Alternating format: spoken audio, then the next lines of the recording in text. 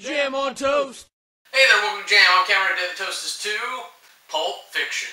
Now, we've already done a movie review on this. I'll go ahead and post it here for you to go back and watch. It was for a different movie club, but hey, whatever. This is for #WeAreMovieClub, and it's less about a review today than just talking about the film, because I watched it before.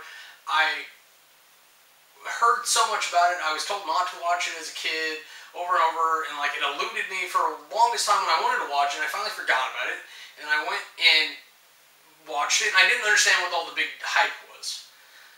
Yeah, it's got some really good delivery lines, it's written well, it's got a decent story, it's got more action than anything, so it's not the craziest best movie, and then it's chopped up into bits, which drives me crazy. Chronologically, I would like the story a lot more. It's that thing that Tarantino got famous for. Not that he got his fame from doing this, but he was famously known for how he switched up the things. And I've heard someone call it like the Tarantino treatment, and it's a minority statement, but really, I don't find that to be a positive. It doesn't help the story. It doesn't do anything.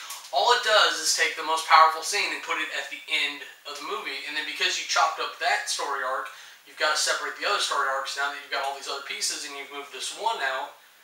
Well, you might as well swap with the others to play with the audience's information of things. But by the time we get to these other scenes, we have most of the information. Other than like Bruce Willis's character, most everything else is established, which is why you get the references for these other characters when they show up in these scenes. It's not my favorite movie. It's not one I'm going to recommend, but if you like it, great. I'm glad people enjoy this movie. I'm glad that it did so well for Tarantino, because it's brought on other great works of his that I do enjoy, and I'm looking forward to seeing more by him. And of course, the actors in this did a great job.